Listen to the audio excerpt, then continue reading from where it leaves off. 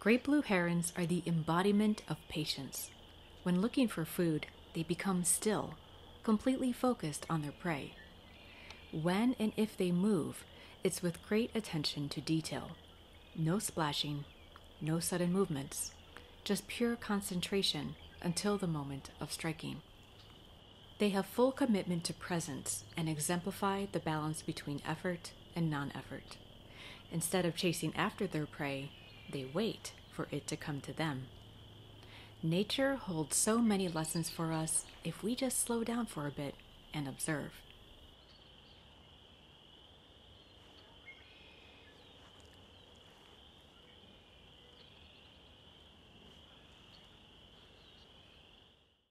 These blue-gray majestic beauties are the largest of North American herons, standing at 4 feet tall. They have a 6-foot wingspan and weigh 5 to 6 pounds. They are elegant and slender with a long neck and dagger-like bill. They have shaggy plumes on the neck and back. A slate blue stripe runs through the eye to the back of the head, and the crown is white with ornamental plumes. Juveniles are darker gray overall with lots of chestnut undertones and a solid dark crown. They lack the shaggy plumes on the body and have only the beginning hints of the head plumes. In flight, these birds show off their long, broad wings with slow and deep wing beats. They are just as beautiful and graceful in flight as they are on land.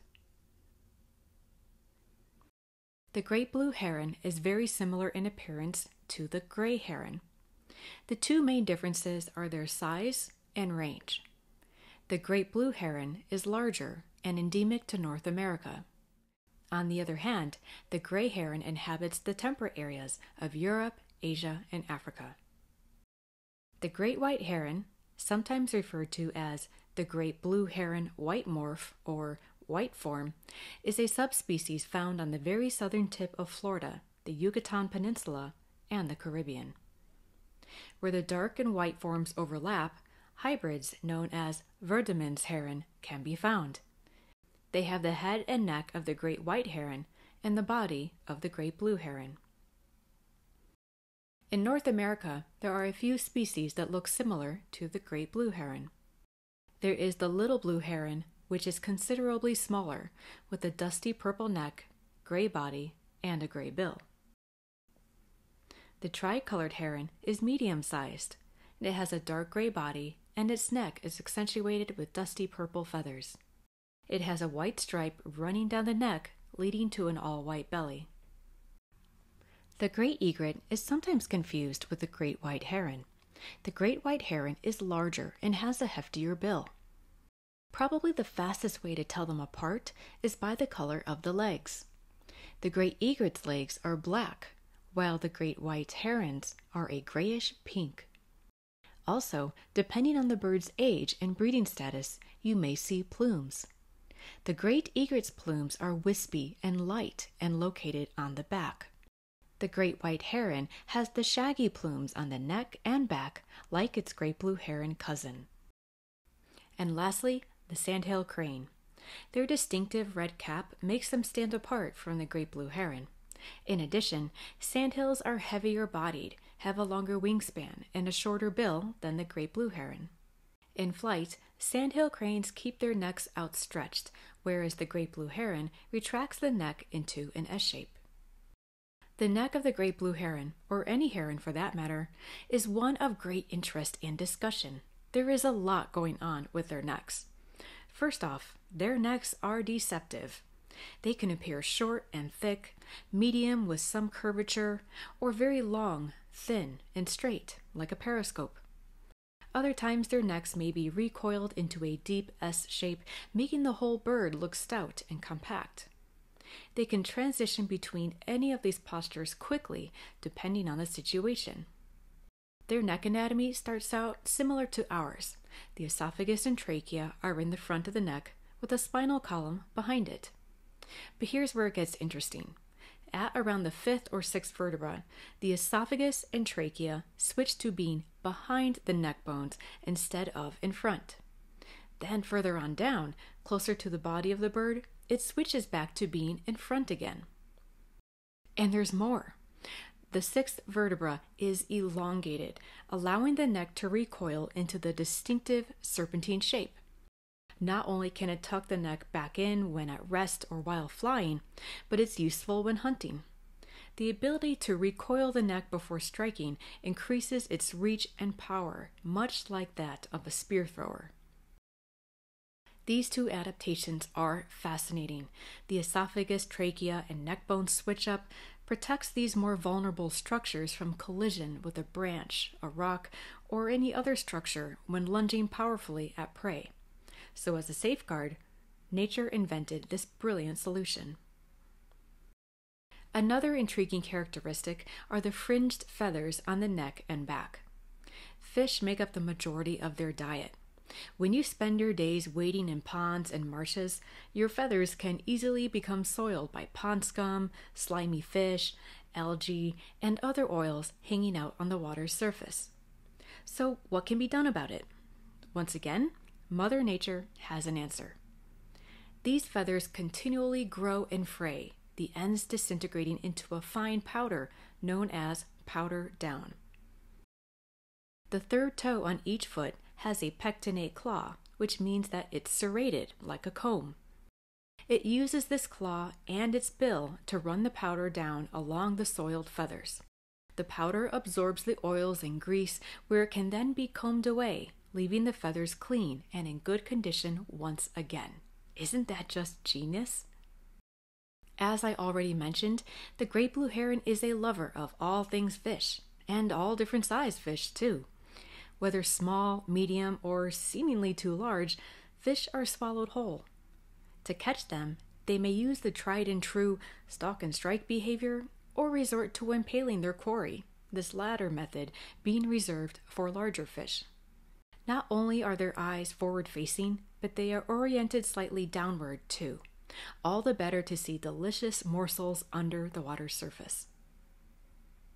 Once a fish is caught, they use their superb binocular vision to differentiate between the head and tail of the fish. If needed, they flip it around to head first, as doing so ensures it will slide down the esophagus smoothly. And in case you're already thinking it, yes, occasionally these birds have choked to death from trying to swallow larger prey. They don't just stop with fish though. Anything within striking distance is a potential menu item. This includes amphibians, reptiles, small mammals such as mice and voles, insects, crustaceans, ducklings, and even other birds. While they are mostly found in freshwater and saltwater habitats, grasslands and agricultural fields are also utilized, where they hunt for frogs and mammals. They are able to hunt any time of day or night due to having a high number of rod cells in their eyes, which gives them excellent night vision. Male and female great blue herons look the same, except that males are slightly larger. During breeding season, the lores, which is the bare area between the eye and the bill, turns powder blue, and the bill becomes more orange. On some birds, this is quite pronounced, while it remains more subtle on others. Great blue herons have a broad repertoire of courtship displays. One ritual is known as sky pointing. In this display, both the male and female dance around each other with their necks extended and bills pointed towards the sky. Their wings are slightly outstretched, and their feathers are ruffled as they strut and move about. Another is known as the fluffed neck display, where a heron fluffs up its gorgeous neck feathers and holds its bill at or slightly above horizontal. The stretched display is when an unpaired male stretches his neck, making him look as tall as possible while fluffing up the neck feathers. Not only is there a lot of variation in displays, but in the sequencing as well. Great blue herons are colonial nesters, building their nests high up in a tree in a rookery. A rookery may contain as few as 5 nests or as many as 500.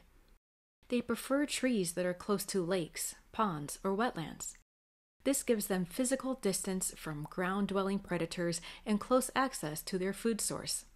It also limits human interference, which they are very sensitive to.